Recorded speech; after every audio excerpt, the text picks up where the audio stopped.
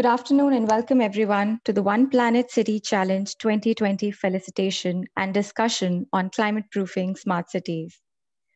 We are honored to have with us today Mr. S.J. Haider, Principal Secretary, Climate Change Department, Government of Gujarat, and Mr. Ravi Singh, Secretary General and CEO, WWF-India. We extend a very warm welcome to you all, sir. This session will also have experts deliberate on cities as stakeholders in the climate and sustainability agenda. Before we begin, I would request all the participants to put their respective questions if they have any during any time of the discussion in the Q&A section, and we shall take these questions up after the end of the discussion during the Q&A session. Without further ado, I would now like to request Mr. Ravi Singh, Secretary General and CEO, WWF India, to deliver his opening remarks. Sir, please. Thank you. Am I audible? Can you hear me? Yes, sir. And before I start, everyone's present. Haider Saab is present.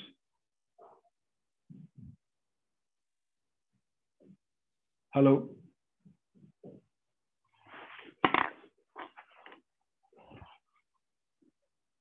Am I audible? Can you hear me? Yes, yes, sir. And Mr. Haider is also with us. Thank you. Thank you very much. Good afternoon, everyone. My thanks to Shri S.J. Haider for participating in this session. Also to Mr. Udit Agarwal, who I believe is present, Commissioner of Rajkot Municipal Corporation. And very welcome to this session, which is both unique as well as very transformational as we look at our urban planning for the coming decades. India has witnessed rapid urbanization, and the population of our country is expected to be more than 40% in 2030. And this rapidly growing carbon emissions as a result of this have urban origins emanating from transportation, industry, buildings, waste management, all contributing towards climate change. On the one hand, cities are contributors to greenhouse gas emissions. On the other hand, they're also most vulnerable to these impacts, the impacts of climate change, that is. And besides devising low carbon growth strategies, enhancing energy efficiency in sectors such as housing and transportation, something that India is working on, and promoting a shift to renewables, our cities would also require focus on conservation of resources, preservation of urban biodiversity. Conserving biodiversities in cities, particularly contributing to green spaces, city forests, has co-benefits of the urban heat island effects in reducing this heat island effect. It helps to recharge water and leads to conservation of wetlands, which provide life to livelihood, and cohabitation of these ecosystems with our cities all across the country. Now, recognizing cities as an integral part of the climate change solution, WWF launched the Global Earth Hour City Challenge in 2012, which has now been renamed as One Planet City Challenge, or abbreviated as OPCC. This is a biennial global challenge that recognizes cities for their ambitions and innovative actions and plans. This OPCC program aims to strengthen networking amongst different shareholders, locally and nationally, to foster knowledge sharing, best practices, partnerships, and many other forms of cooperation. And since 2012, 26 Indian cities across 16 states have been part of the challenge. This gives me great pride as an Indian, and I hope that more cities participate as a result of it. In this latest round of the OPCC for 2019-20, 8 Indian cities participated: Guwahati, Gangtok, Indore, Kochi, Nagpur, Panaji, Pune, and Rajkot. And with this, Rajkot, Nagpur, and Kochi were amongst the 59 finalist cities from across 50 countries. 50 countries participated, and these 3 of our cities from India were among the 59 finalist cities. It is my great pleasure to announce that Rajkot emerged as the national winner from India for the 3rd time this year. Rajkot has progressively displayed intent and developed capacities to implement ambitious climate initiatives across different sectors, such as renewable energy, energy efficiency, smart buildings, sustainable air transport, and climate resilience. The city has committed to reduce 14% of total greenhouse gas emissions by the year 2022 and 2023 from the baseline of 2015-16. Just to mention that my organization, WWF, is also involved in the assessment of city-level climate action and its alignment with state and national climate goals. WWF-India is an alliance member of the Ministry of Urban Housing and Urban Development, Climate Change Center for Cities, which is called the C-Cube. This was launched in June 2020. We are also supporting the Climate Smart Cities Assessment Framework as a member of the thematic subgroup on urban planning, green cover, and biodiversity. All this going towards the goal of limiting global warming to 1.5 degrees centigrade. Thank you for your participation. I look forward to the coming event. Congratulations to Rajkot, a city that I enjoy visiting, and I've done so several times. And I wish all the other cities success. And I hope that we can lead the world by example by making some of these goals, bringing them into practice, and bringing more and more cities and urban settlements under this kind of an impact. Thank you. Thank you so much, Mr. Singh. Moving on, it's now time to felicitate the One Planet City Challenge 2020 national winning city from India. And to do so, can we have the short video over the screen, please?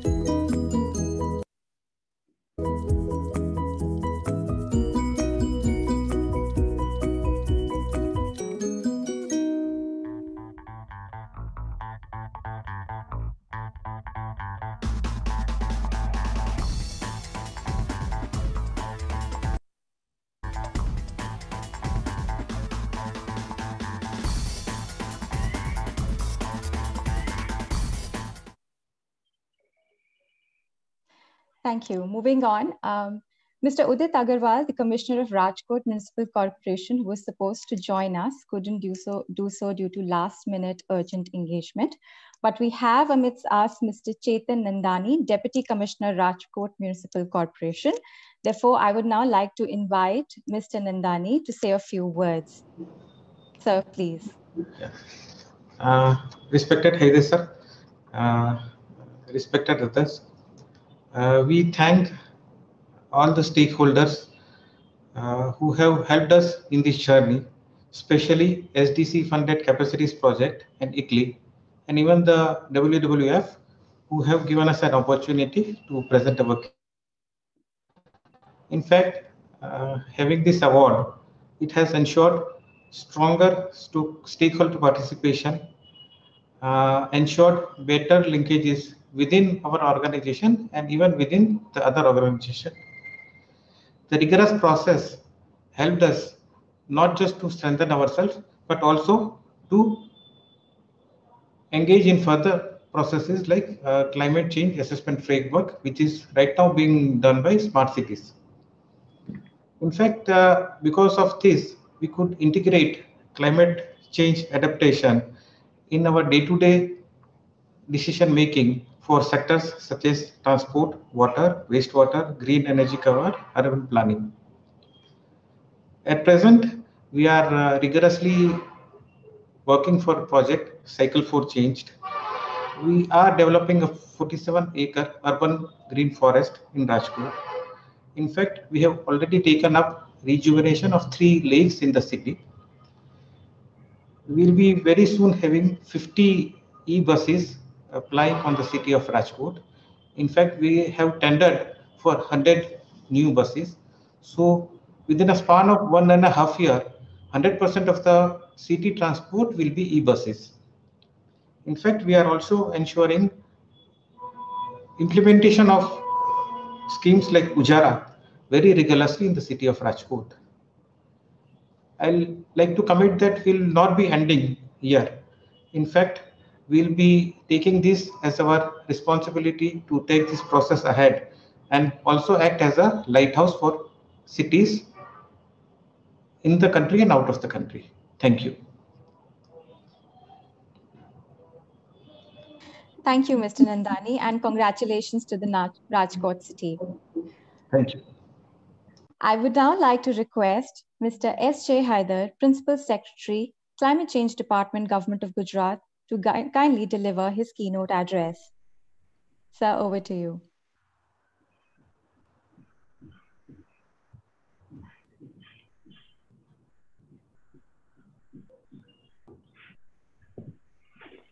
Dignitaries, domain experts, participants, ladies and gentlemen. Greetings to one and all.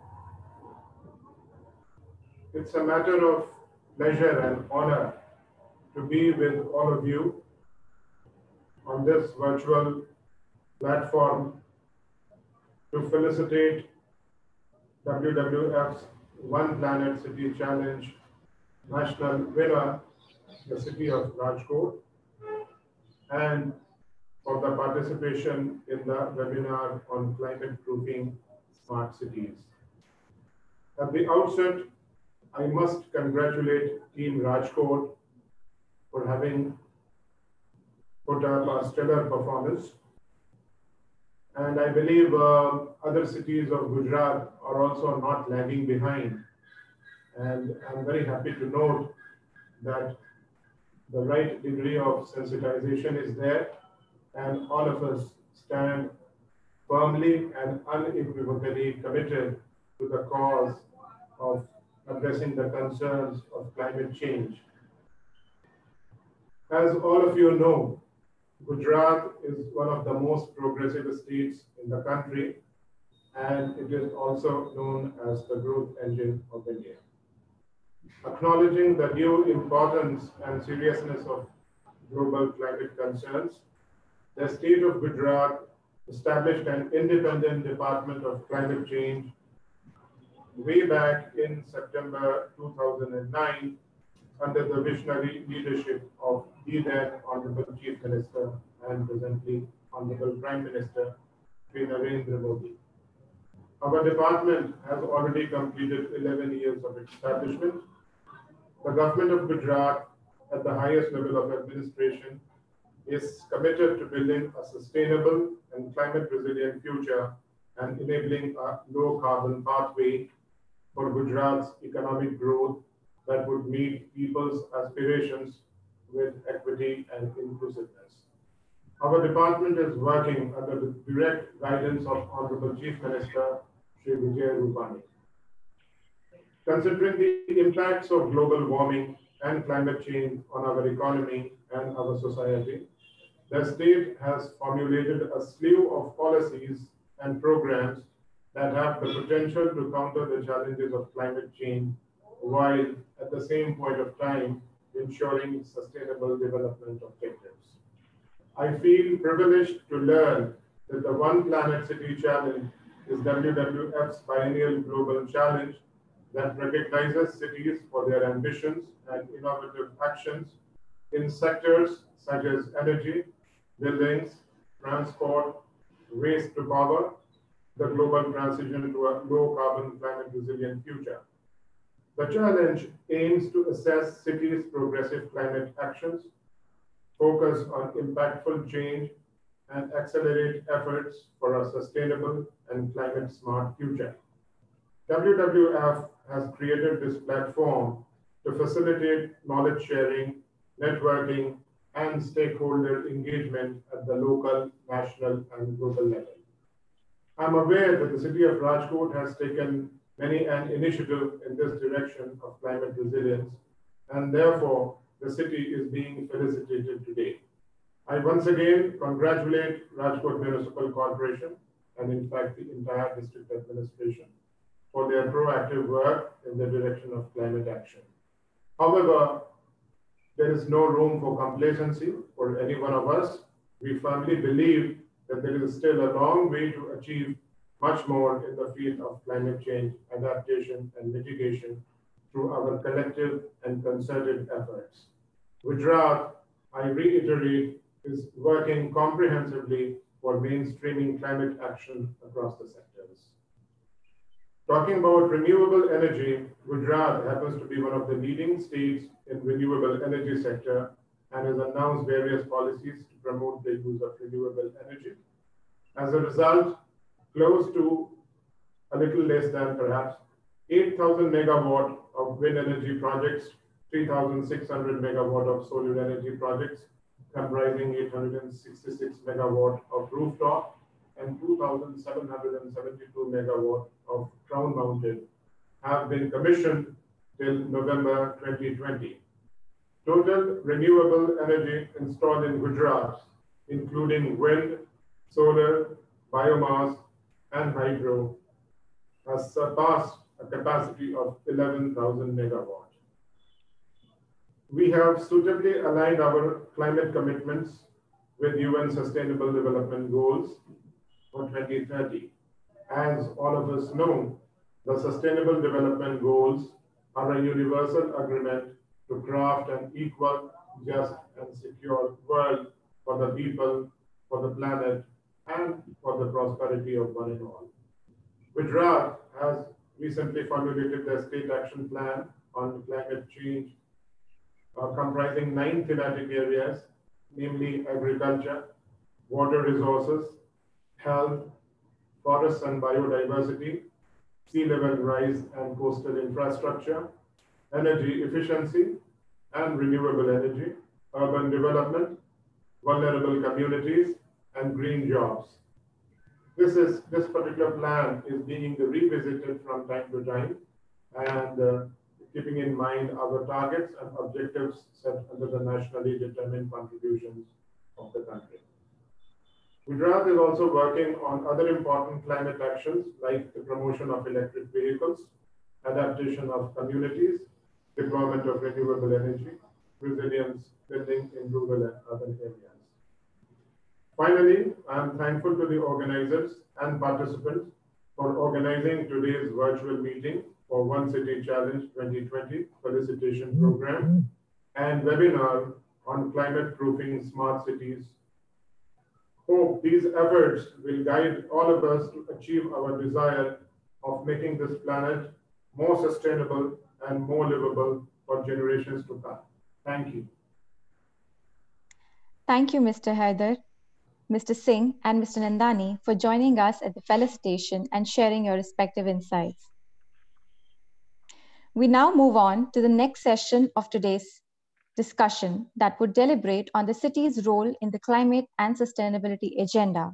And I would now like to welcome and introduce our speakers and panelists for the same. 1. Mr. Haider, Mr. Singh, and Mr. Nandani. 2. Mr. Singh, and Mr. Nandani for joining us at the Felicitation and sharing your respective insights. We now move on to the next session of today's discussion that would deliberate on the city's role in the climate and sustainability agenda. And I would now like to welcome and introduce our speakers and panelists for the same. We will have with us today Mr. Rahul Kapoor, Director, Smart Cities Mission, Ministry of Housing and Urban Affairs, Government of India.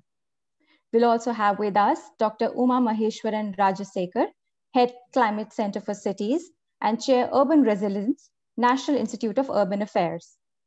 We'd also like to welcome Mr. Tabare A. Kuris, Technical Lead WWF Cities. Our next panelist is Dr. Sanjay Kolte, CEO, Pune Smart City Development Corporation Limited. We also have with us Dr. Jyoti Parekh, Executive Director, IRADE, and Dr. Okju Jeong, Urban Planning and Climate Change Expert, Urban Climate Change Resilience Trust Fund, Asian Development Bank. Moving on, I would now like to request my colleague Saurav Chaudhary from WWF-India to give a background presentation on mainstreaming city-level climate action in national and global climate agenda. Over to you, Saurav. Thank you, Sakshi, for the brief description. Let me share my presentation.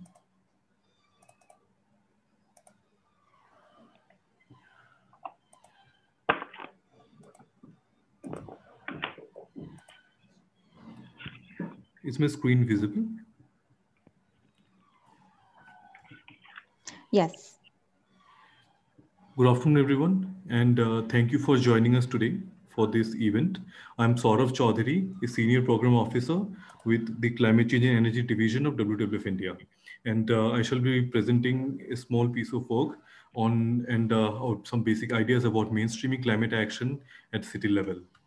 While cities are both challenges and opportunities to address climate change, they have been one of the largest emitters. And in India, we have around 44% of GHG emissions originating from the urban sector. Similarly, cities have been also impacted negatively by extreme weather events from like heat waves, sea level rise, and urban flood. Cities, along with being challenges for climate change, are also opportunities for us to address various international goals or commitments. While the UN Sustainable SDGs can be addressed through our government national level missions and schemes, cities are currently addressing the national determined contribution through the Climate Smart City Assessment Framework.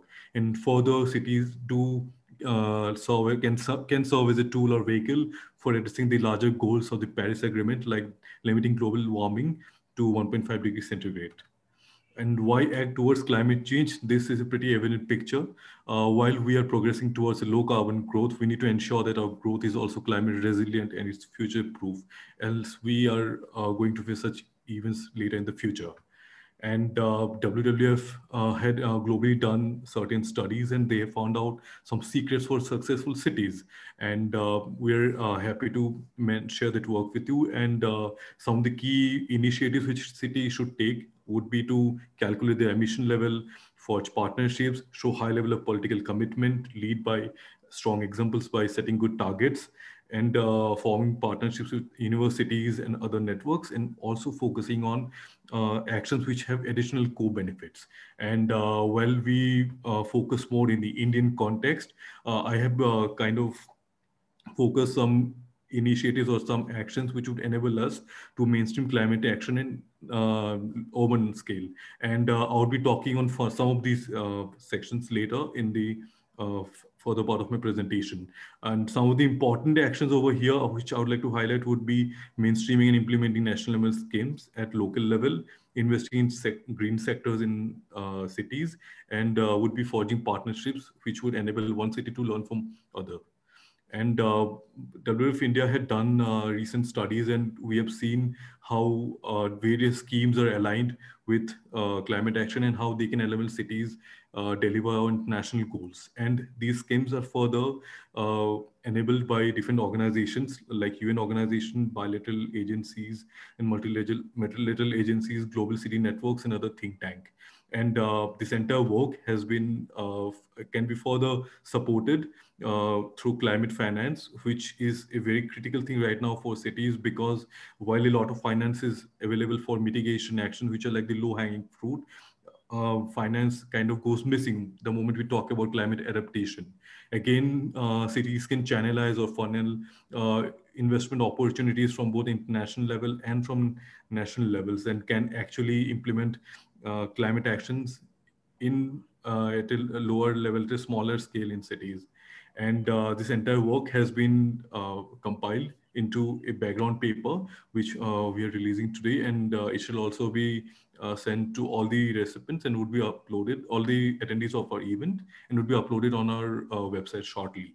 Another important aspect of climate action right now is abiding by the commitment of Paris Agreement and about the goal of limiting global warming to 1.5 degrees centigrade. This schematic over here, this diagram shows how important it is for us to limit global warming at 1.5 degrees centigrade and the adverse effect which we face if we exceed beyond that. And what we can see is that a huge number of urban population would actually face severe drought if we do not limit our global warming at 1.5 degrees centigrade. And during one of our studies, we tried to find ways how we can mainstream climate action. We have set some goals, some objectives about how we can study the existing urban level initiatives in the city, and then further assess them, deep dive them, and align them with the goal of 1.5 degree of Paris Agreement. The city which we had chosen was also an OPCC city, and that actually helped us to evaluate that various parameters like emission levels, risk, etc. on the OPCC's framework. And in the end, we have provided them recommendations which would align the city with the 1.5 degree goal and also with various national and international agendas. And this paper was it is basically based on the IPCC's report of 1.5 degree. It was like created in discussion with the stakeholders from the city, and we also have received immense support from our city's core team in the network.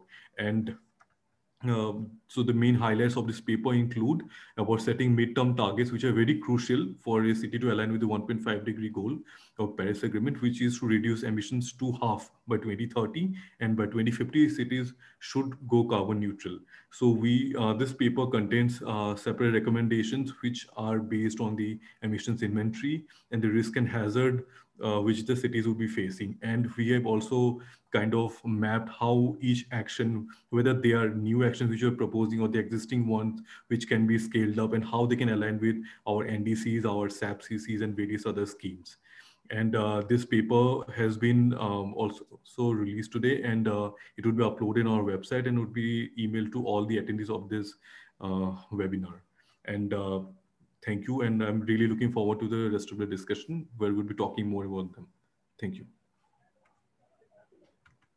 Thank you, Saurav. While Mr. Rahul Kapoor would be joining us in a few minutes, we will take the discussion forward. So I now hand over to Dr. Uma Maheshwaran Rajsekar to take the discussion forward. I would also like to inform all the participants to put their respective questions in the Q&A section, and we will take these questions up during the end of the discussion. Over to you, Dr. Rajsekar. Thank you very much, and good afternoon to all of you. And it's a pleasure being part of this session, and then also being a knowledge partner to the WWF event on climate change. I would like to welcome the list of panelists whom we have with us today to deliberate on the issue of mainstreaming city-level climate action in both national and global climate agenda. So we have with us Mr. Tabriz Kras, who's a technical lead of WWF Cities. Welcome, Mr. Tabriz. We also have with us Dr. Sanjay Kolte, who's the CEO for Pune Smart City Development Corporation. We also have with us Dr. Jyoti Parekh, who's the Executive Director for Irade, and Dr. Oju Gyong, who's the Urban Planning and Climate Change Expert within the Urban Climate Change Resilience Trust Fund, UCCRTF at Asian Development Bank. A warm welcome to all the panelists. I would request everyone who's within the panel to please switch on your video and also ensure that your audio is quite visible. So we are going to have a very open discussion in terms of what are the possible actions, and also what are the actions which are actually taking place both within the international and the national context. In this respect, I would like to have the panel respond to a couple of questions. Probably I'll start with Dr. Sanjay Kolte, who's the CEO of Pune Smart City Development, and probably I'll follow it up with the rest of the moderators. We will go through one question each, and then we can all have a second round of discussion more in terms of the mainstreaming. Post which I'll be opening up the panel for questions from the audience. So audience, please, if you have any questions, do type it on the message box so that we can compile it and post it to the panelists. If you are all looking for a specific panelist to answer that question, do mention their name so that it'll be easy for us to direct the question. With this, let me start the discussion. Before I get into the discussion with the panelists, I would like to highlight that as we are speaking, 126 cities in India are currently undertaking the Climate Smart City Assessment Framework.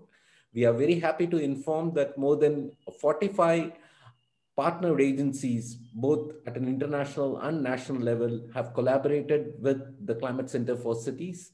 And we are very happy that WWF is one of our key alliance partners in this particular initiative. So without further ado, my first question to you, Dr. Sanjay Kolte. This is on how is climate action being successfully mainstreamed in Pune city, especially when it comes to plans and policies. And can you quote some of the examples which your city is implementing and some of the learnings you have gained in that process? Thank you. Yeah, definitely. Thank you. Good afternoon, everyone. I thank the WWF organizers for giving me this opportunity to put forth my views regarding Pune Smart City. In line with the UNDP Sustainable Development Goals regarding climate action, the Smart City of Pune, right from inception, has taken it up on the agenda to implement various projects in tune with the benefit of ecosystem and conservation of the environment, and do their bit in this direction in every possible way. Cities have to be very vigilant regarding the climate changes, emission of greenhouse gases. They should must endeavor to reduce the carbon footprints in whatever way is possible by implementation of various activities in the urban setup. I would give some examples which we have implemented in Pune Smart City. The one major project of us is the electric buses, e-buses project of 150 e-buses have been deployed in Pune city. And these buses have so far traveled 5.32 lakhs of kilometers. And they have been very much instrumental in reduction of noise pollution, air pollution. And the TCO2, carbon dioxide percent, has been reduced from 7% to 4% by use of these buses. And they ply on 19 routes, major routes in the city. The routes chosen are those where the carbon footprints were more. So this has again benefited, and very positive reaction from the citizens has been obtained so far as this e-buses project is concerned. Disposal of e-waste disposal in the form of old batteries is also taken care of in this. There has been no breakdowns in the transportation service. Again, the livability part or the mobility part has been improved to a great extent. And the environment has also been taken care of by way of this project. Another major project is street light project was implemented in Pune city right from 2017 with the help of Tata projects in a PPP mode. And more than 93,000 lights, street lights in the city have been replaced with smart LED lights, which have the dimming capabilities. And this has also reduced the power consumption or the energy consumption of the city to an extent of 60%. There has been reduction in the greenhouse gas emissions, and without any financial burden on the citizens. This has been possible as the project has been taken up in the PPP mode. So far, 1.73 crore of kilowatt hours of energy has been saved, which amounts to almost 10.4 crores of rupees. So this is a very major project instrumental in contributing to the benefit of the environment. Another plus point of this is the centralized control. Whole street lights in the city have centralized control at the integrated command and control center of the Pune Smart City. So this has been able to take care of the breakdowns or the whatever defects or faults are there, that they are attended immediately from the command and control center. In the field of environment, again, Cycle Club, Pune cycle plan was initiated in 2016, and Pune was is quite ahead in pushing through the use of cycles by the citizen. In the smart city infrastructure works, we have produced cycle tracks of almost. We plan to produce the 300 kilometers of cycle tracks. So far, we have taken up first phase of 44 kilometers of redesign of roads, and it includes cycle track on some roads, 30-meter wide roads. It is placed in on both sides of the road, while on 24-meter and 18-meter roads on one side of the road, cycle track has been placed. So in the field of cycle, we implemented a public bicycle sharing scheme with the help of CSR for a year. And we could find that many cycle enthusiasts had switched over to cycling, and more than 1,500 enthusiasts have registered for this project. More than 20 events during the span of 1.5 years were conducted, wherein the encouragement to use of cycles for commuting was conducted. Then tree plantation program has also been one of our initiative in placemaking project, where we plan to plant more than 18,000 trees. It includes trees in the open spaces as well as on the roadsides. So we have already begun and went ahead with 8,000 plus plantation of trees. It also includes maintenance of these trees for 3 years. So that is again a sustainable kind of program in the direction of environment. Through the Smart Elements project, we have established 50 air quality sensors in the city, which take care of the temperature, humidity, and also the emissions, and the percentage of various gases is also data is collected regarding particulate matter, NO2, CO2, CO, SO2, and PM 2.5 and 10. All this data is collected and it is analyzed and used at the command and control center. We also intend to perform a use case from this data through the this platform of IUDX, India Urban Data Exchange. So soon we'll be able to do this. E-rickshaw project is also envisaged, and to reduce the air pollution and improve the first mile and the last mile connectivity in the city, and providing low cost medium of transport for the daily commuters. E-rickshaw project is also envisaged by the city. On the other hand, for regulating the traffic or reducing the congestion in the traffic,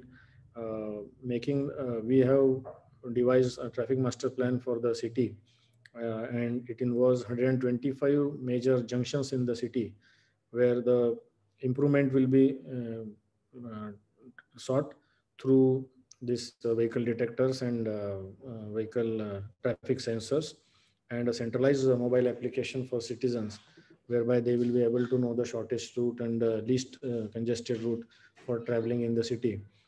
We also intend to reduce thereby the pollution in this by overall improvement and efficiency in the traffic, and also making it more easier for the citizens by way of giving benefits to the pedestrians at the crossings, use of signages, road markings, and improvement in the junction layouts is also planned through the adaptive traffic management system. So with these initiatives, we intend to continue these efforts towards the climate action. And as a part of this WWF initiative, we will try to achieve maximum by way of these initiatives. Thank you. Thank you, Dr. Polti. I'll move on. I mean, thank you for sharing the amazing work which is happening within Pune. In that context, I would like to move on to my next panelist, Mr. Tabrez Gras.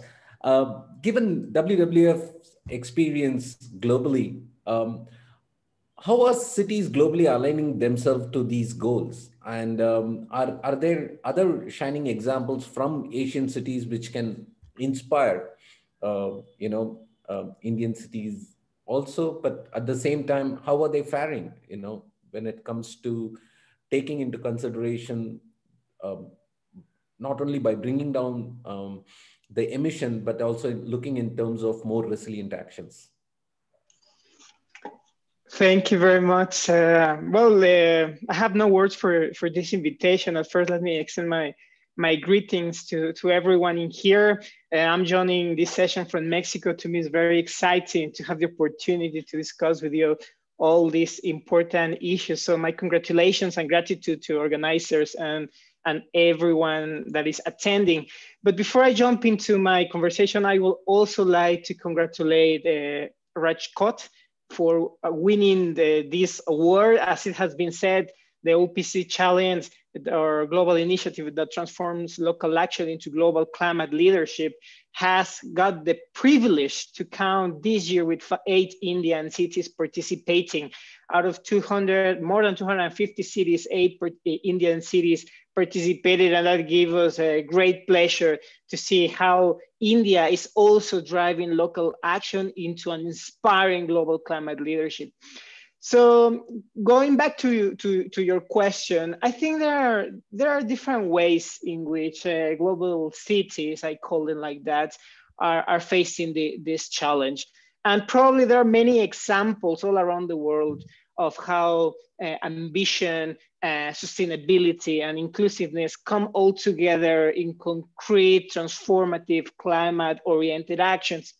I like to go back to the basics and talk about 3 things that I find common and important in successful cities that are adopting, embracing this big challenge.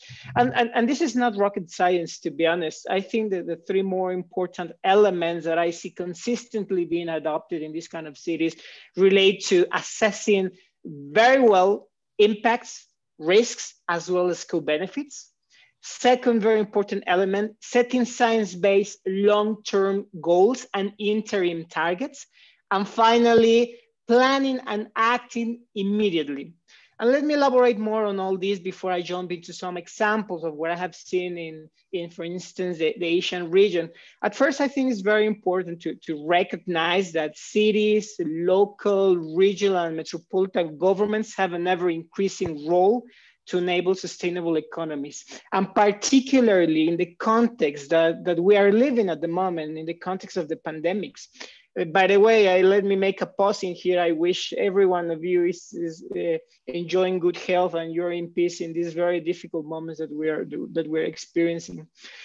Another important thing that I want to say is that it is together that these subnational jurisdictions play a leading role in the implementation of actions that can help forecast, mitigate, and recover from the risk and these impacts that are not only related to climate change, but are also related to these kind of crises, emergencies that we are living, such as the COVID. So I talk about 3 elements that I see consistently happening in cities. And the first one that I said is measuring the right thing. So you need to measure as a city what are the important things in terms of impacts and risks, but not only that, but also the co-benefits.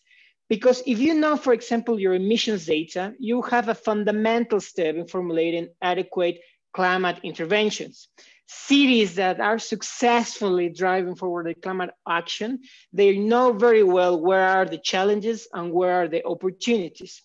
Knowing the emissions, where they come from, The impacts of increasing global warming allow these cities to prioritize, to budget better their actions. And finally, this builds the foundation of effective interventions that not only benefit the city itself, but all the citizens along the city. Second thing that I mentioned, which I find very important, and I think this is a major change as compared to probably the past 20 years of climate action, and that relates to the idea of setting good, measurable, actionable, and time-bounded objectives that are also in line with the planetary boundaries and social sustainability goals.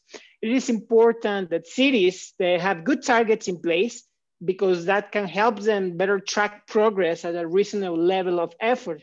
But what it is more important is that those targets somehow embrace a responsibility. That responsibility that was mentioned that is taking place in Rajkot or Gujarat, well, that same responsibility that acknowledges inclusiveness, equity, and also very fundamental, obeys intergenerational justice. And I think this is quite a few elements that when you see across all these cities that are embracing long-term carbon neutrality targets, targets that are aligned to the 1.5, those are the aims that cities are looking for. Those are the social sustainability and planetary bounded goals. And third, the most important, take action. Take action immediately. I think it was very nice seeing the presentation of my colleague Sora when he showed a couple of the important examples that drive leadership. We published as WWF a report on the 6 successful actions that that cities have in terms of climate action. And just to mention a couple of them, showing political commitment, leadership, for instance, by declaring climate emergency. We're not living anything similar in the past. The climate emergency is now not only something that is discussed in the big fora out there, it's something that every citizen lives every day. It's also another important thing that cities join initiatives, they show their commitment, they show their actions, but they cross-share knowledge via these initiatives, such as the One Planet City Challenge. Developing multi-stakeholder partnerships with business, faith communities, academia. For instance, in WWF, we have a very interesting initiative we call the Climate Action Alliances, already working in several countries, particularly in Japan, in Argentina, in Mexico, soon in South Africa. This collectiveness, these collective efforts put together all the stakeholders working for the same cause. And what is that same cause? Well, start implementing solar energy projects, improving building standards, democratizing road space, promoting sustainable diets in schools, implementing sustainable standards in public acquisitions, etc., etc., etc. So overall, in summary, I think the actions that we take now are decisive, especially if we want to reach a net zero carbon future, one that is aligned with a non-net loss of biodiversity and net positive impact over nature. So which cities around the world in Asia are working towards these commitments? And I think that there are several examples. I was remember just when you asked me the question, last year, over 130 cities disclosed at the Unified Reporting System of CDP and ICLEI commitments that are aligned with the 1.5 degree trajectory. Among those cities, we have, for instance, Hanoi, Vietnam, Ho Chi Minh in Vietnam, Jakarta, Kuala Lumpur, Kyoto, Seoul, Tokyo, Chengdu in China, Dhaka in Bangladesh. So many examples out there. Out of those 131 cities that have proposed, many of them are also participants of the Climate Neutrality, Climate Ambition Initiative, which is also looking climate neutrality by 2050. So I guess I will stop just here, just to detonate for the conversation. I think I have just cited a few of the elements. I would like just to summarize that at first recognizes that cities together can drive forward the action when they think long-term perspective, science-based oriented approaches, and when they aim at carbon neutrality, thinking more importantly, not only about the city, but about the citizens.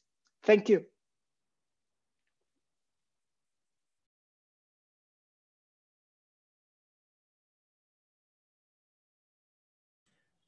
Thank you, thank you, Dr. Cross. I think it's more important to recognize that they don't only try to address the challenges, but lead a transformative way to look beyond the current challenges. I think that's a very important takeaway for cities. Not only it's important to look in terms of the projects, but also look in terms of more policy and planning-oriented approach and collaborative approach. Just with that, I would like to take my next question to Dr. Parekh. Welcome. And Dr. Parekh, you've been working in this field for quite some time. And what are the coordinated approaches, especially multi-stakeholder approaches, which can be taken more for national, state, and city level engagement? Especially when it comes to India, we have the National Mission on Sustainable Habitat, and we also have state action plans for climate change. And right now, several of the cities are also developing city strategies to address either one or two key events like floods and cyclone, but some of the cities have gone beyond that and looked at heat wave and other shocks and stresses which affect them. So what could be that coordinated stakeholder actions possible, and what have been your experience? Are there things which needs to be mainstream within these plans and programs? Over to you, Dr. Parekh. Dr. Parekh, you're muted. Can I request you to please unmute?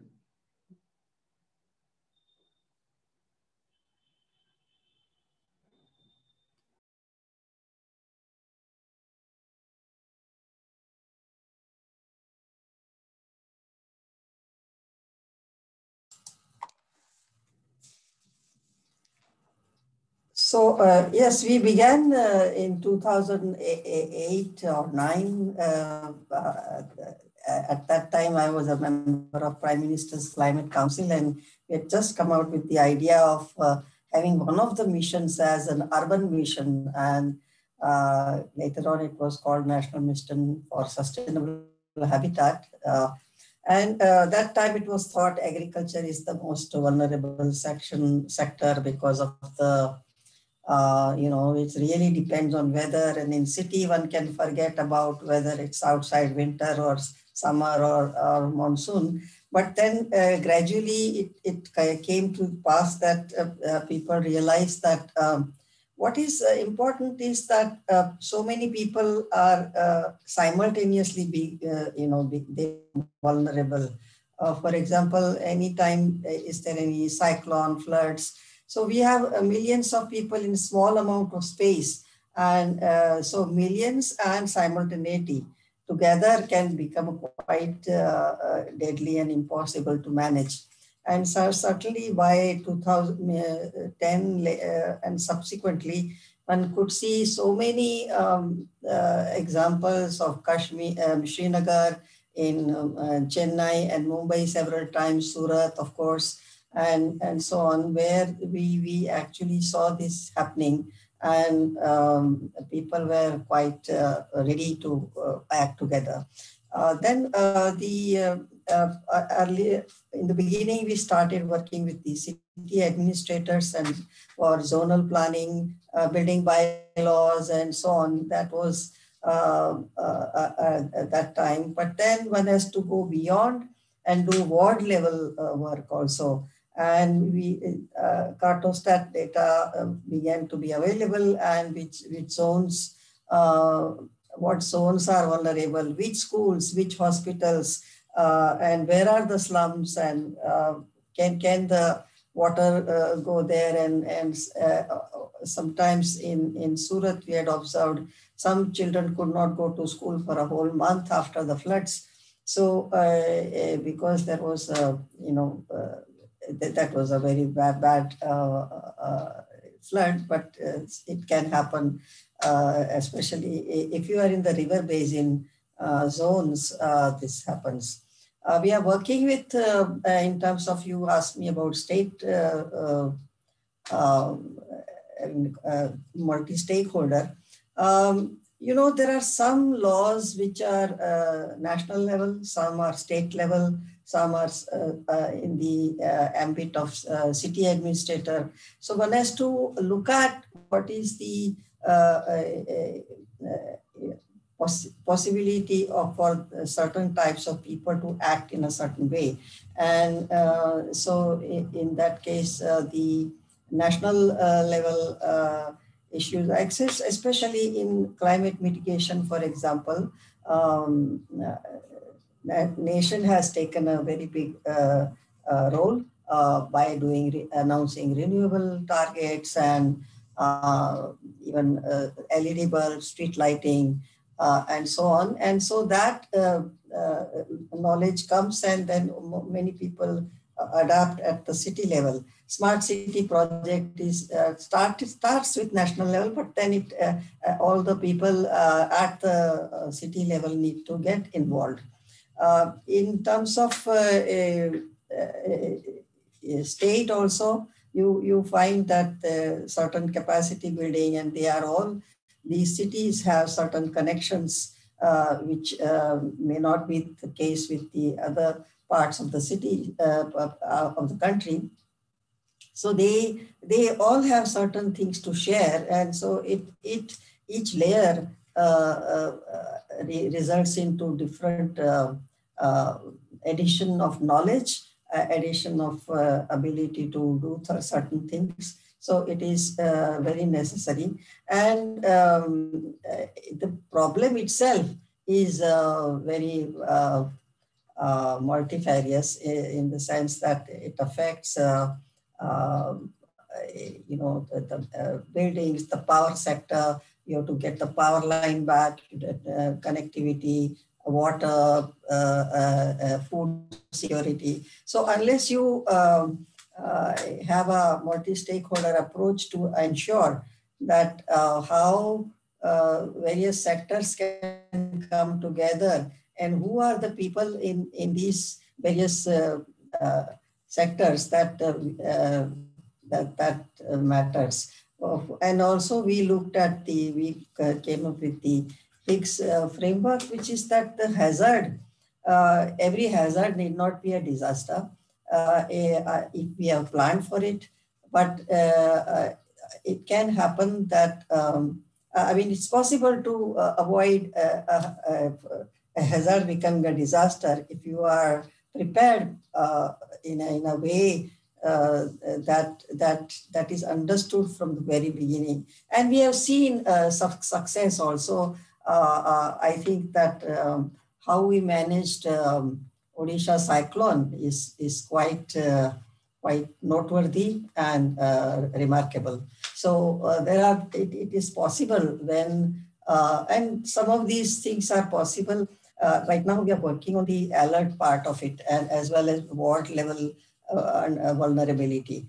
Ward level vulnerability is the one where we can also see, as I just mentioned, that which part will be submerged and which parts things can be, can actually serve as a helping role can be taken by that area, and so on. So we need to understand that. And when we are talking now about alerts at various levels, we Odisha cyclone we managed because we knew just a few days in advance, few weeks in advance, that can matter so much to so many lives, and to avoid so much chaos. So which is something that was done. And how a city manages that is very, it requires certain coordination and capacity building and a system in place. So, for example, one number should reach out to all sectors and say, now this is going to happen, how do we work together? And and when you look at it in different ecosystem, if you are on a river basin, if you are in a hill city like Shimla, they are very worried that if there's a major the corridor, travel corridor, if that there is a disruption there, then the entire city splits into two parts or 5 parts where one cannot reach to the other. So these kind of pain points have to be understood beforehand, and that's where right now alerts make a very big difference where you plan before. And ward-wise level work we have been doing is also very useful to generate the awareness in ward communities, and it is useful also for better planning and preparation. And our recommendations have been taken for smart cities. By now we have done some analysis of 40 cities or so. And we are now looking at not just sudden episodes, which are like earthquakes, cyclones, floods. They are not sometimes sudden. You knew about a week before. And as we knew even now in COVID also, the early action makes so much difference that it avoids chaos. So we are now at that stage where we are looking at different issues and also expanding the range of disasters, and not only sudden onset of disaster, but heat wave and heat stress. So there are several levels. Similarly, air pollution has many levels, and you know what to do at 400 AQI, air quality index. We have also developed vulnerability index of a city. So these, when you do begin to indexing levels, etc. So making a distinction among situation helps a lot. Thank you. Thank you very much, Dr. Parekh.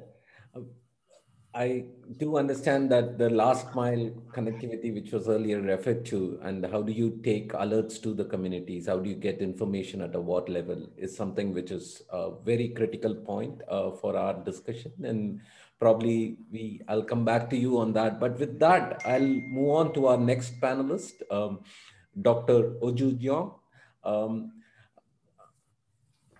From ADB.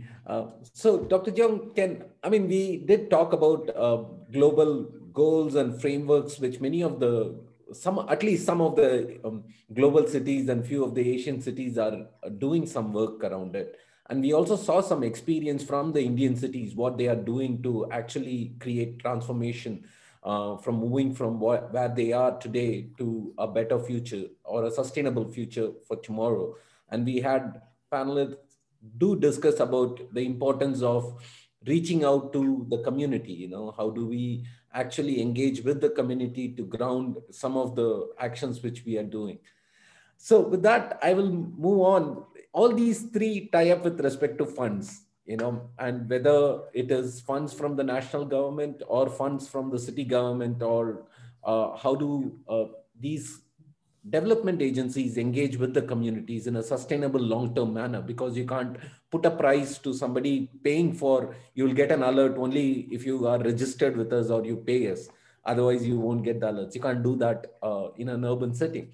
Given that context, and also from the UCCR TF's experience, what are the climate projects that have received funding, and what are the climate projects which are proved to be quite successful from your experience? Over to you, Dr. Jeong. Okay, thank you so much. So I'm so glad to be a part of this meaningful discussion today. As you know, ADB collaborates with NIUA and CCube as a Climate Smart Cities Alliance partner. And Mr. Manoj Sharma, Chief of the Urban Sector Group ADB also worked with WWF as one of the 27 jury members of the One Planet City competition, OPCC 2020. So all my congratulations to Rajkot, Nagpur, and the Kochi city and the WWF, and hope to see more cities in India submit good proposals in the next OPCC competitions. I'm here to share some observations from working with OPCC and the key lessons of a climate fund called the Urban Climate Change Resilience Trust Fund, UCCRTF, that I work for.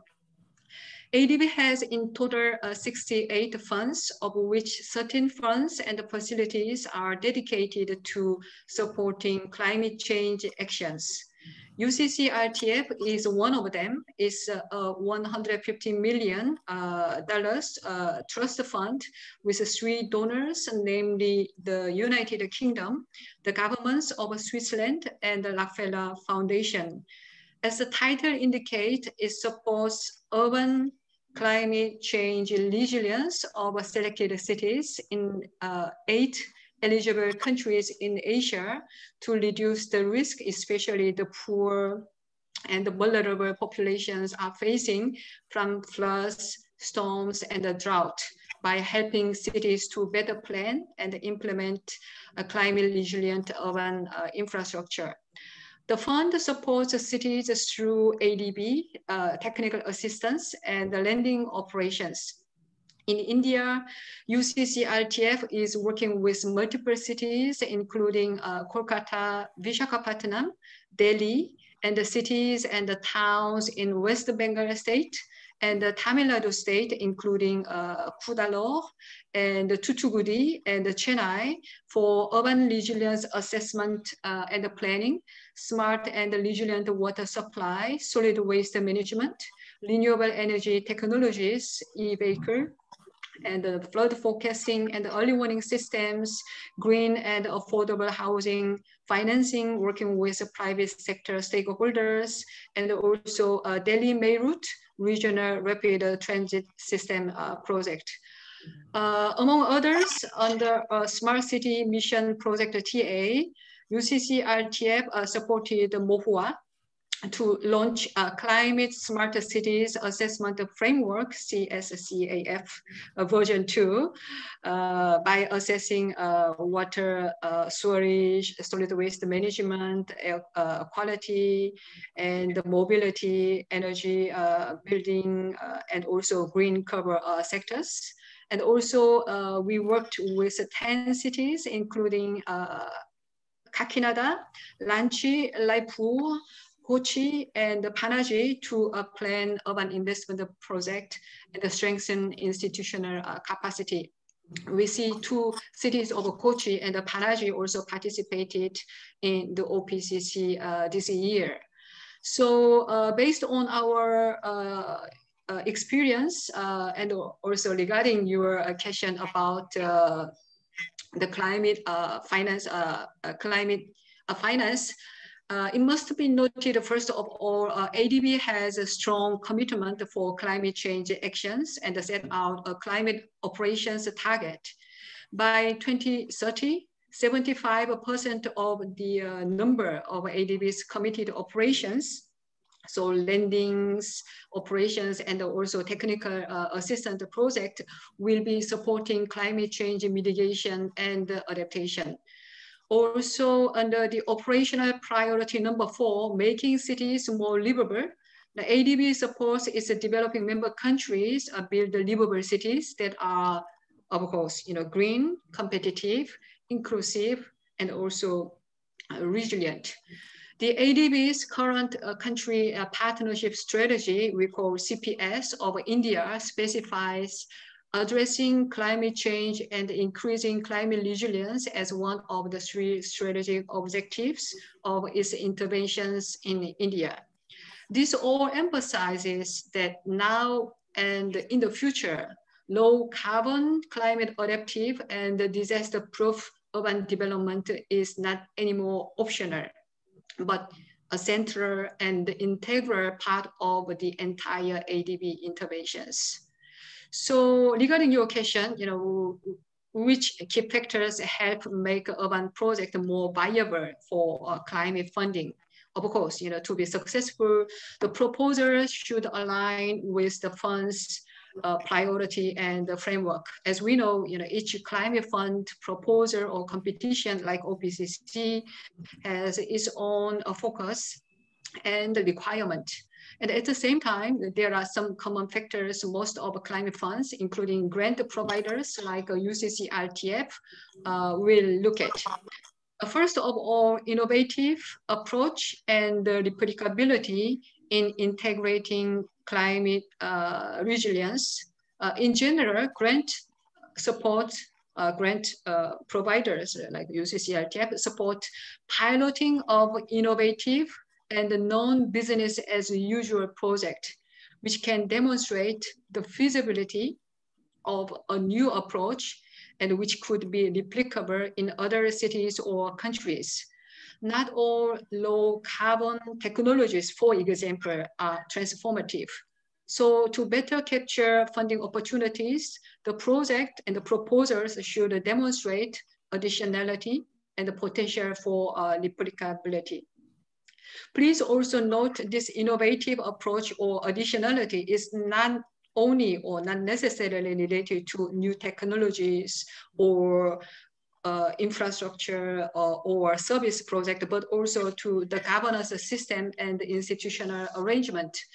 We see a few cases, fragmented institutional arrangement or silo approach constitute to the considerable barriers and obstacles to make a very well-designed, innovative project proposal, to be materialized. So, and second, proposers and the project need to have a clear linkage to larger policy framework by clearly articulating the benefits and the impact of the approach. In doing this, it's highly recommended being able to quantify benefits, to share some findings from OPCC competition 2020, not specific to the proposals from Indian cities, but much more, general and the global cities. The city proposals, which were not able to present citywide GHG emission profiles and the reduction targets, could not get higher scores or just eliminated. And this confirmed the importance of data and evidence and the science-based approach in setting and targeting the goals against the baseline and prioritizing the priority actions with the highest potentials, and also measuring and monitoring the impact of interventions. This can give a clear indication about additionality that most of climate funds are looking for. I want to mention also the increasing number of institutions and the government use performance indicators.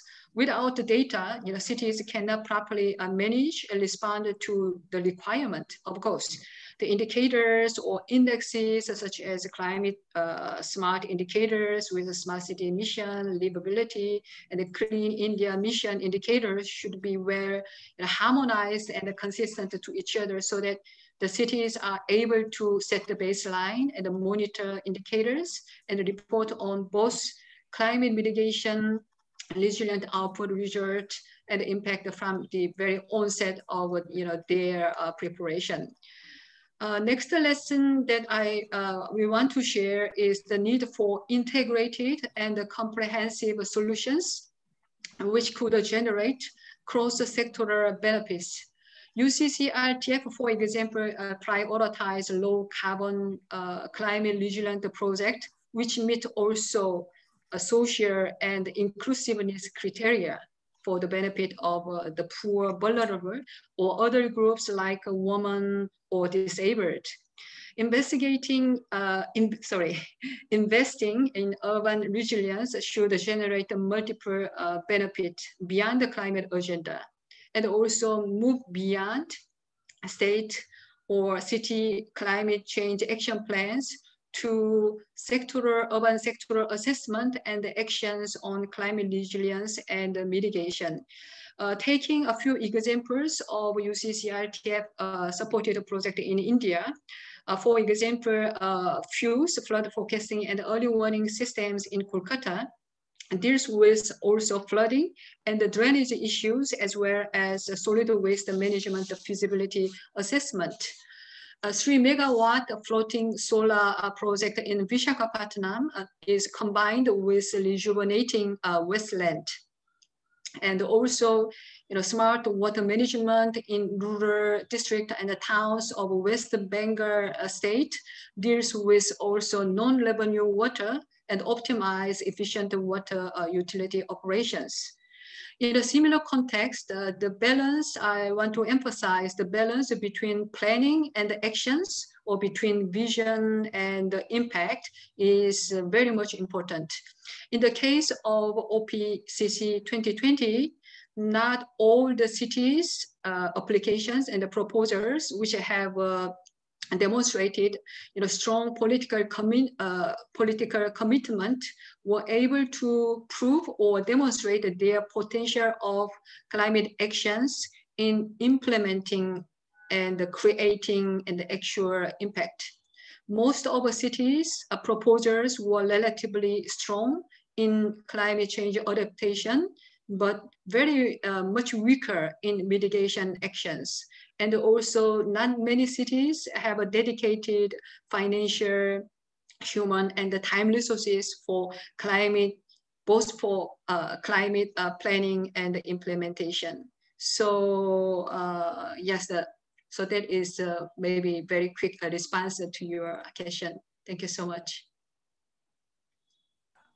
Thank you, Dr. Jeong, for highlighting that the importance of data, integrated solutions, inclusion of vulnerable or the most needed people, and also establishment of an institutional mechanism to look beyond the fund duration and to make it grounded for action. With that, I'll move to the next round.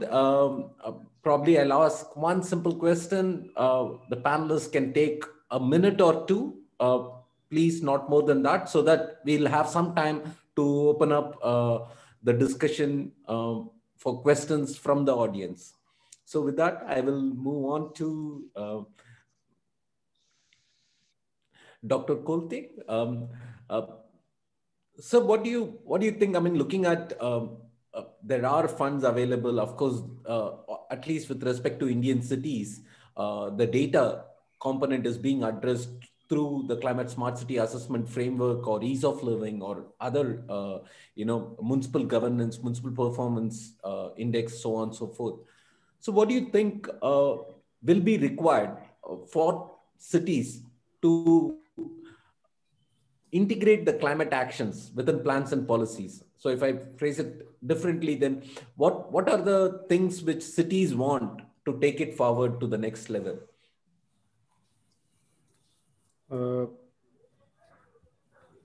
First thing, I think participation, this citizen engagement and is very important in what we have observed when the smart city plan of Pune city was prepared. In the initial phase, citizen engagement drive was conducted. That time, quite enthusiasm was noted, and people's participation was, we could able to garner up to say 55% of the citizens were involved in the citizen engagement process. However, later on that faltered down, and that continuity was not could not be maintained. So I feel it very important to have a continuity in citizen engagement process. And climate is such a thing ki it has greater impact in whole of the city, or say pan city like thing, action in terms of climate or improvement of ecosystem is required. So that is one of the important factors, I would say.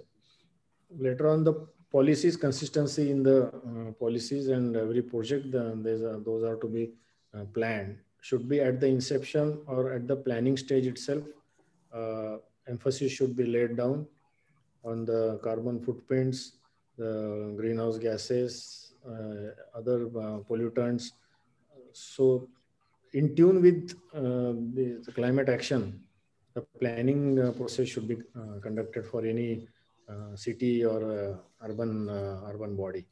I feel this is very important. And then the impact assessment after all, after implementation of any project, impact assessment is also very important, that thereby we'll able to know. And again, increasing awareness, like most of the smart cities have now, a lot of huge data is being generated through the, say, smart elements or the various sensors which they have set up through the and controlled at the integrated command and control centers. So the more it is done in tune with climatic needs or environmental needs, this data can be again taken on a common platform, can be used for citizen or for citizen awareness, or maybe made available to other bodies, NGOs, or other IT related organizations, so that they can make use of it, create use cases out of it, and make the citizen use that data for their improvement in the quality of life and improvement in the livability, improvement in the infrastructure to be maintained or created by the local bodies or the city administrations. So these 3 points are very important in my opinion. Thank you, Dr. So I need to leave. So can I just make a small comment? And because 4:30, I have to some. Yeah. So no, your question is quite valid. But it requires everybody to take that next step. So let's say if it's a power sector, how can you make a power system less, more responsive and more resilient to breakdowns during this time? And most of all, people, those who have gone through this pain, they always say digital connectivity is the most important. If you can't talk to your colleague, especially at the municipality level, there is no way you can, no matter how prepared you are, no way you can implement your plan, your action plan. So, even the finance department, so many times help pours in, but they don't know how to take it and deliver to the people where it has to go. So every department has to do their bit in the next level. And next level could be different for different people. It could be more responsive for school principal to do what next, or it could be a hospital administration to what next. So people have to, of course, here one can, the city planners have to identify certain roles about what comes first and what comes next. But usually it is the infrastructure which has to rise up to the occasion. And Dr. Parekh, in that context, what does the development agencies need? What kind of support does development agencies need? Development agency, by that you mean the city development, or you mean agencies which are non-government but are working in this particular sector of climate change? Also NGOs and so on. What kind of support they would need? If you could quickly highlight that, that will be very helpful for the discussion. Yeah, the development agencies, usually they need to be on their toes in the first place, but some kind of, if they are not government, they need some kind of authorization which makes them responsible and identify their role. So people should know their role. If people, everybody is trying to do only one thing, or nobody is trying to do certain things which are needed, then there is a chaos. So yeah, every agency has to know its role, and they should be authorized, or they should be able to undertake what they the freedom, as well as the to make decision within that part of it, because every time you can't go and search the top boss, what shall I do about this? Can I go ahead with this? So certain amount of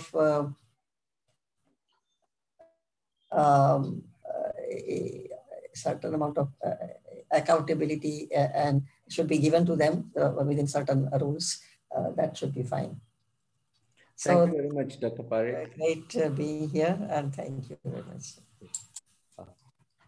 We will continue with our discussion. The next panelist, Mr. Kuras, I know from your experience, what kind of support you think in terms of policy, capacity building, and finance will help enable a faster transition? I know cities are doing good. Some of them are doing good. Some of them are in the process of doing good.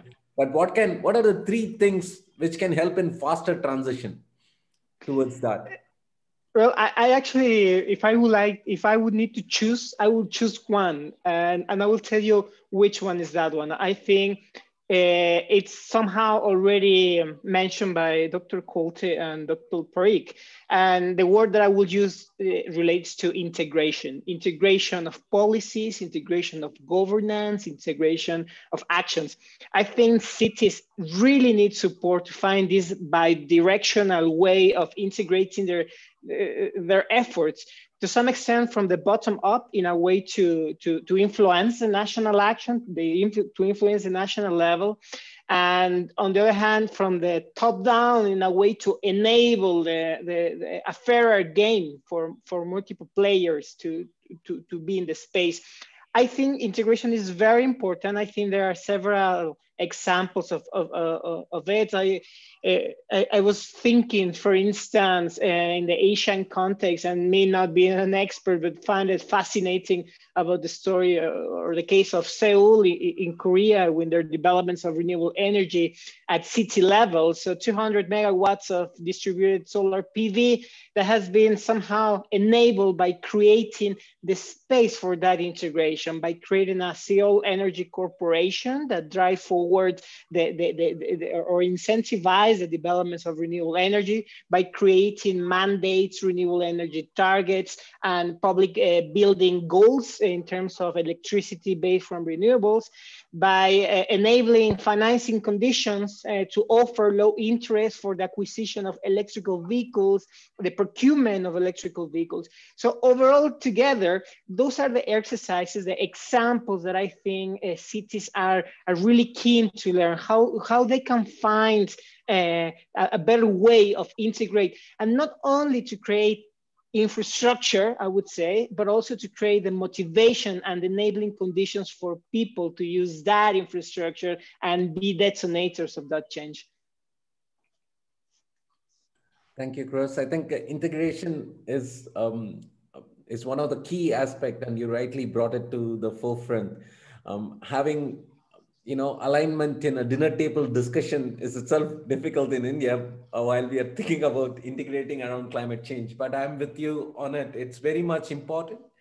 Along with institutionalization of creating a one-stop solution, I think integrating across various stakeholders is very key.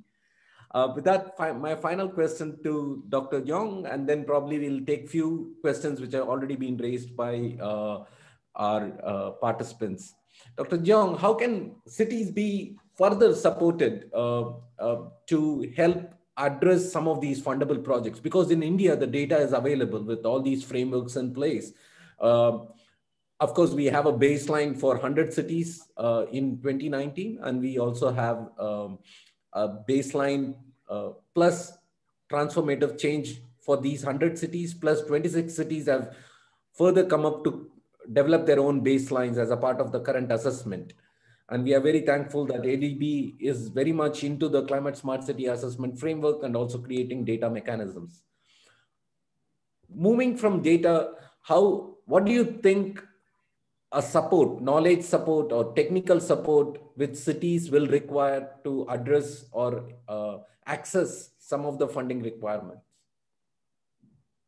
What are the two things?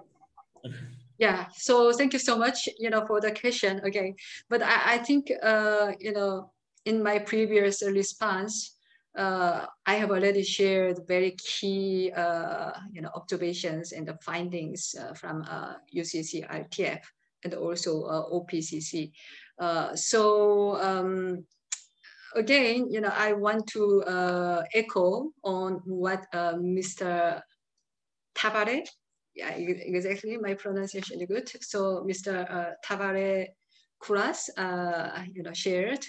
So again, the integrated approach, integrated solutions. So from planning to implementation and get out of the silo approach and looking for the cross-sectoral approach which can maximize the potential or impact of one single investment or project. So that is really a key issue. And also, in other words, integrated approach, differently, if I differently formulate, is also working together. So working together, between different sector groups and the different institutions and the different stakeholders from the public sector and the private sector, and etc. So to take integrated approach, we have to work with different stakeholders and work together, and also having strong and good partners, like external partners like ADB or WWF, any other members of the smart climate climate smart cities alliance partners. So working with those partners will be also a very efficient way for cities to be connected with and exposed of to different agendas and the development initiative at global level. So how to localize global agendas to the local context, is through working together with external partners for a long-term and a short-term partnership. Thank you. Thank you, Dr. Jeong. I think that makes perfect sense. With that, I'll move on to some questions from the participants. I'll try to classify them and probably address it to the panelists accordingly. The first question to Dr. Kolti. I'm just combining two questions together. One, some of the participants have asked that what is the, whether the environmental benefits of some of these projects were quantified. And also the second question, which I want to pose to you is, what can Indian cities offer the rest of the world when it comes to climate change? So, sir, if you could break it up into two parts or answer them together, both will be fine. Okay. Yeah, the first one, this assessment of the environmental impact, that is the first part. So in our case, in case of projects implemented by Pune Smart City, we had done a small exercise, like in case of e-bus project, just I told you that we could assess that the carbon CO2 percent, TCO2, we could find a significant reduction in TCO2 due to implementation of the electric buses. There were 115 number, sizable fleet has been running in the city, and the CO2 percent has reduced from 7% to 4%. This is one of the small impact that we could assess. And our e-bus project has also been recognized by the Scotch Foundation, and we got the semi-final order of merit award for this project. Likewise, in street light, again, the reduction of, say, energy, fossil fuel consumption consumption has been reduced by this electric buses project also. And overall consumption of energy by the street light project has been significantly reduced to the extent of 60%. So this is one of the smaller, say, impact assessment exercise that we could conduct. But in future, we will plan to be more sensitive and take this forward and have impact study of other projects also in terms of environmental impact. Secondly, the processes in India as compared to the cities in the abroad or the foreign countries, that is the second part that has been asked. Again, we have to go through the tedious procedures, and right from the inception, uh, participatory development is the catchword, or is the keyword, I would say, in a country like India. So the more it is we adopt the participatory urban development approach, the better outcome of various initiatives in terms of climate or environment can be achieved. That is what has been observed so far. Take an example of solid waste management, which is again related to every house, and it has a pan city impact. And so unless we reach, or our message reaches each household, regarding the segregation of waste, then collection of waste, then the disposal, then the treatment or the recycling. So everyone uh, should be united, or they should be convinced of one single message, so that can multiply the success of any scheme. So that is why I think this is very important, which is the extent or the numbers or the density of population is lesser in cities abroad. So these things are, and they're better equipped with technology background. That is why engagement part is very easy for them compared to the Indian smart cities, I would say. But then nevertheless, we are now moving forward with the incorporation of a lot of technology, incorporation of sensors, even in solid waste management. The dustbins with sensors or RFID sensors can be now set up, and then we can monitor the level of dustbins, and they can be controlled from a centralized command and control center. So modern technology, of course, can be implemented now in our cities, our smart cities also. So let us look forward to have more and more such activities. Thank you, sir. The next question is to Mr. Cross. It's a little bit complicated question. Let me rephrase it for you. In Europe, the 15-minute city model, that anybody can reach anywhere within the city using either public transportation or bicycle or walkable, pathways, payments. So what do you think about that model, whether it applies in an Asian context? I think that's an excellent question. And I've been thinking myself about that for a long time, not only in the Asian context, particularly in my region in Latin America. And to be honest, I don't have a solution. In fact, I believe there's no one fit solution. I think it's a matter of trade-offs, and I think that's totally fair. To me, there's no perfect model for every single place. Every city needs to experience, and there are places where that 15-minute might make sense more than in others. But in the end, I think there are important conflicts in this, and that's why I believe this question is so relevant. When we think about the idea of compact cities, where we can maximize or optimize resources and be more efficient, well, we end up in the situation like we have, for instance, now with COVID. By packing everything, we create something that we did not expect. And I think we're in a learning process in that respect. But the key word in here, perhaps, if I have an inclination for a particular opinion, I think the key word in here is the idea of efficiency, how we can become more efficient in the things that we do, in the lifestyles that we have.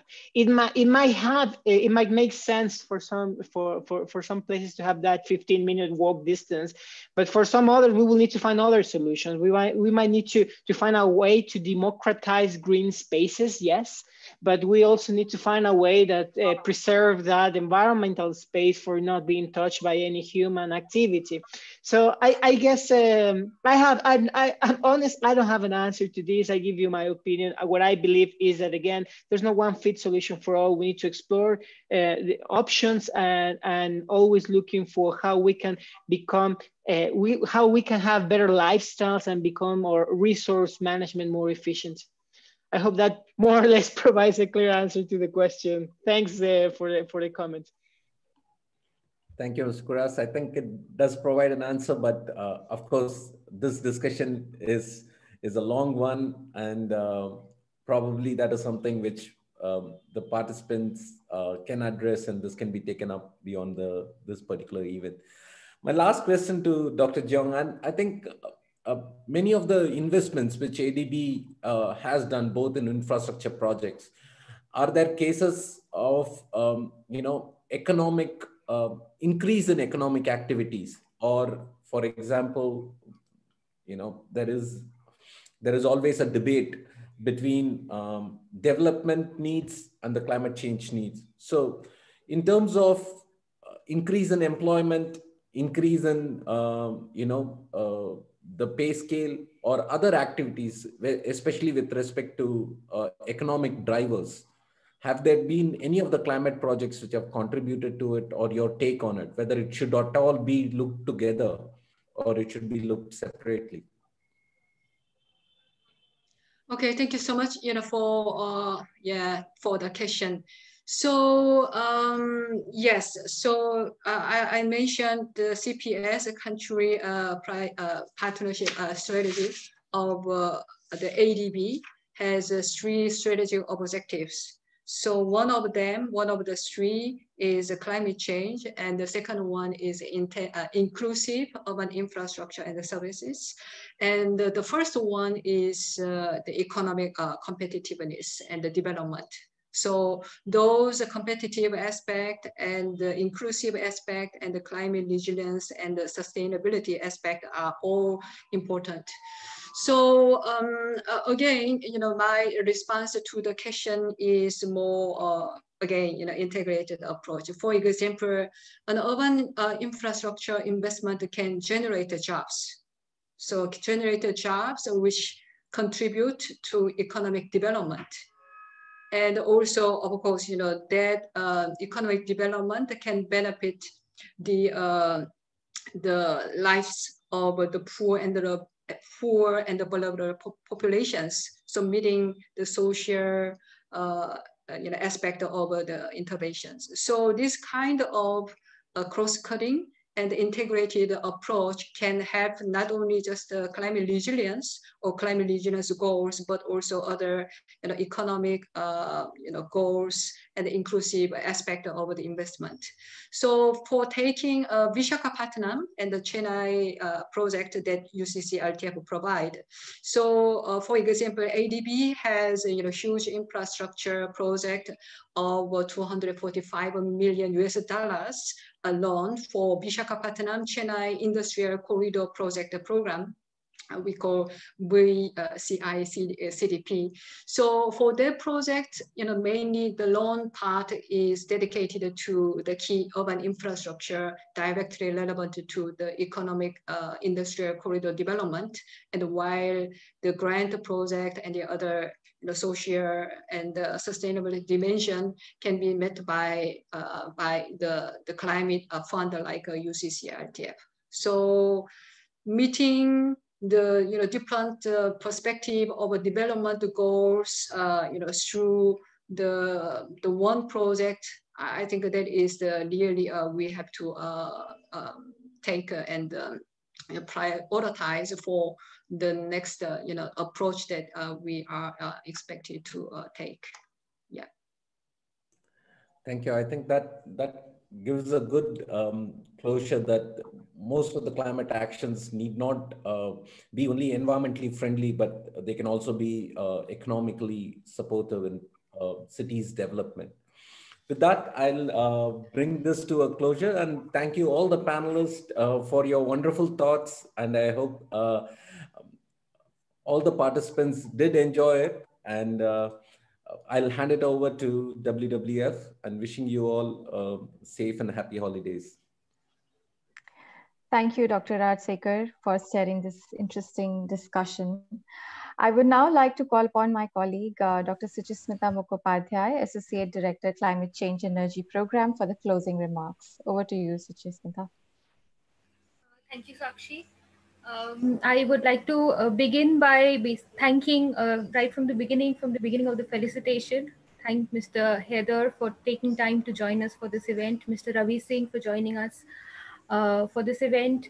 The city of Rajkot, congratulations to them once again. They've been winners for the third time this year, and they have consistently shown progress. They've shown commitment and intent to basically take climate action forward, and which is definitely an encouragement for all the organizations that are working with the cities, as well as for other cities to basically take an example. Also, congratulations to the cities of Nagpur and Kochi that made it as the finalists. They have also taken progressive actions. They have also shown intent and commitment. And definitely going forward, we will see a lot more of climate action from Indian cities going forward.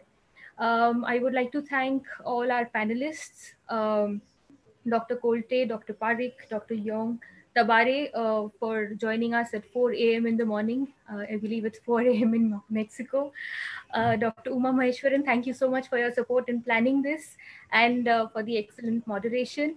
I would like to thank NIUA C-Cube for agreeing to partner with us for this event. I think it's added a lot of value to the deliberations, to the discussions, and the overall quality of the event. And we look forward to keep this going and working with you together.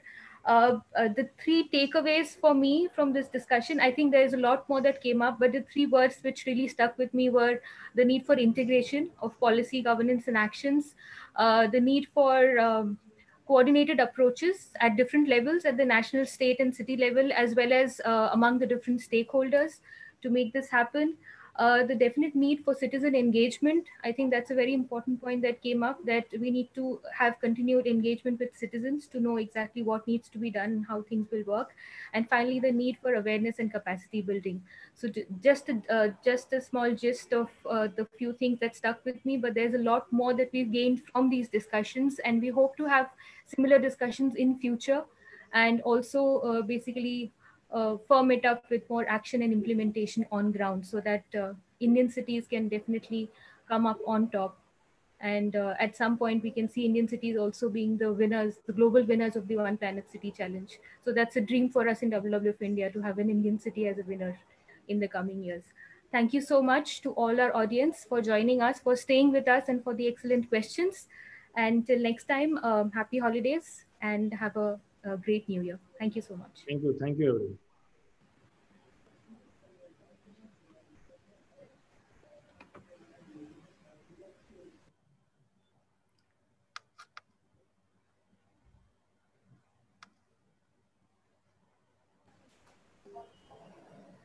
Thank you, everyone.